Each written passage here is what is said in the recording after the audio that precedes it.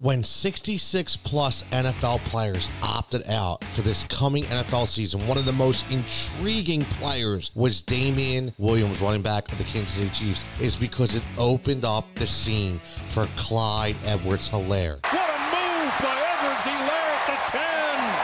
Shook the defender and scored from 26 yards out. People have just been waiting for this opportunity, and now it's going to come earlier than we thought. And when people say that first-round running backs, rookie running backs in fantasy football don't work out, let me just refresh your memory.